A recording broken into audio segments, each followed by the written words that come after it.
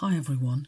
Okay, so I'm going to have my first proper go at a video about council finance stuff for the Hereford Voice Councillor sessions.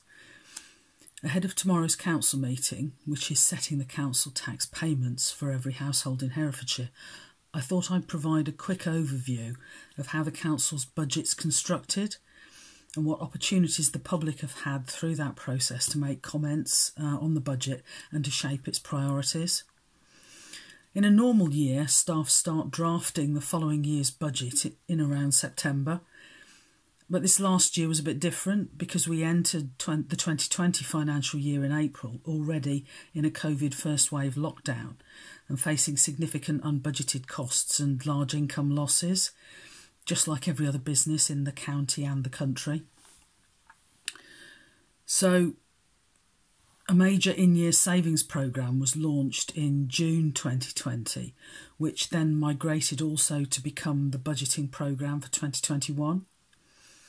At the time, we were facing an in-year overspend of around £15 million, due in main to the impact of COVID on council services and the costs associated with PPE, etc. And as the summer progressed, it became clear that we'd also need to plan to make cuts in the council's 2021 budget of up to £16 million. So that's around 10%, so £1 for every 10 that the council spends. And never had the council needed to build such a large savings programme in a single year, ever. So options for areas to make savings were identified over the summer, and a stakeholder consultation programme commenced in October at the beginning of what became the budgeting round. So this had to be planned to take place entirely remotely and online because of COVID.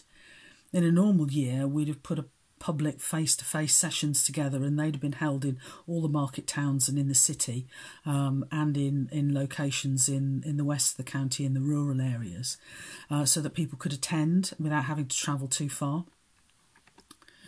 And lots of different stakeholder groups were consulted at that early stage in online Zoom sessions and by email on the options that the council had to prioritise certain services and protect others, and which services we should try to avoid cutting too deeply. And we started by holding a series of parish councillor sessions organised geographically so that the parish councillors in the same area could be on the same meeting and could discuss things together. And the sessions went on to consult with local businesses, with young people, with charities and third sector organisations that work with the council and deliver services that are important to communities. And we also did some specific targeted work with hard to reach groups like disabled people, social housing tenants, working families who are really, really difficult to be able to talk to, elderly people in care. So that sort of thing.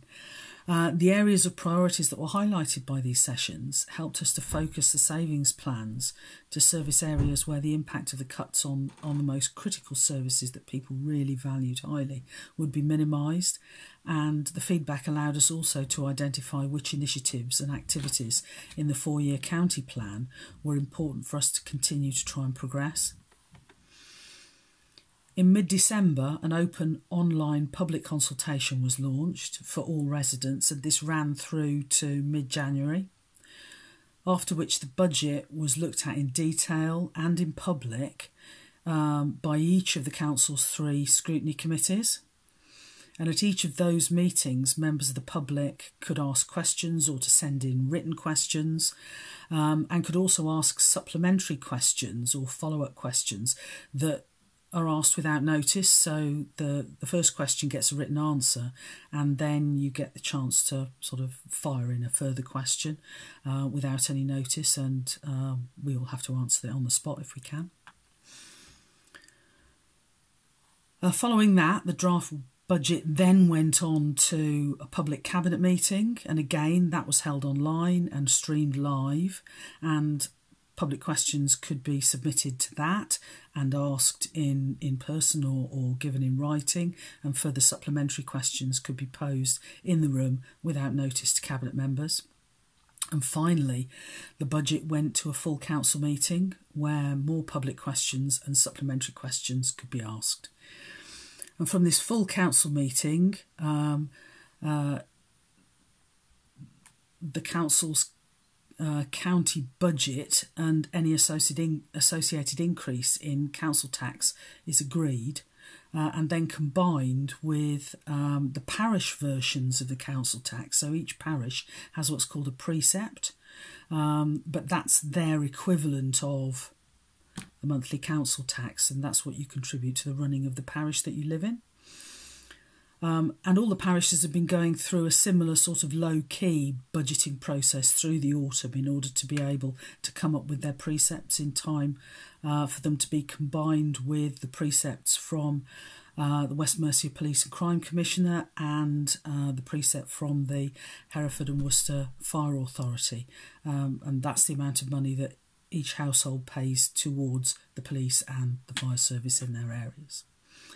So these combined precepts are then used to work out the overall council tax payments, which will be in each parish and each part of the county for each household, according to the council tax banding given to the property that you live in by the government's valuation office agency. That's not set by the council here in Herefordshire, that's a central government function.